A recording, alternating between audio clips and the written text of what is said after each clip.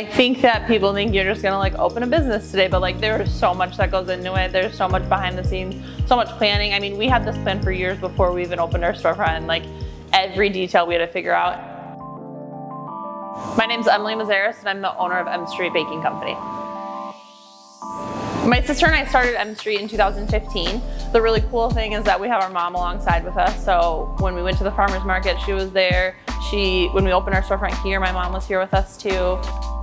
When we had to hire employees for here, that was scary for us because it's only been us and only our opinions, and now we had to like give up our creativity to somebody else. So that was a little bit scary, but now we have over 53 employees.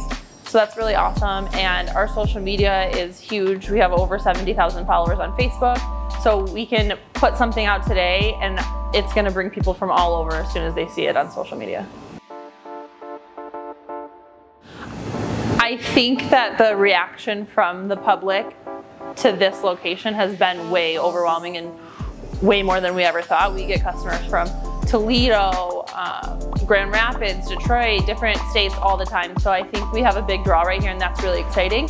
We're still trying to just perfect what we've got here before we think about moving on. And my sister and I, we're so young still, so this is just the beginning. And I don't know if that means there's gonna be more M Streets, if that means there's gonna be different concepts that we're gonna bring here. So I don't have an exact answer of what's to come.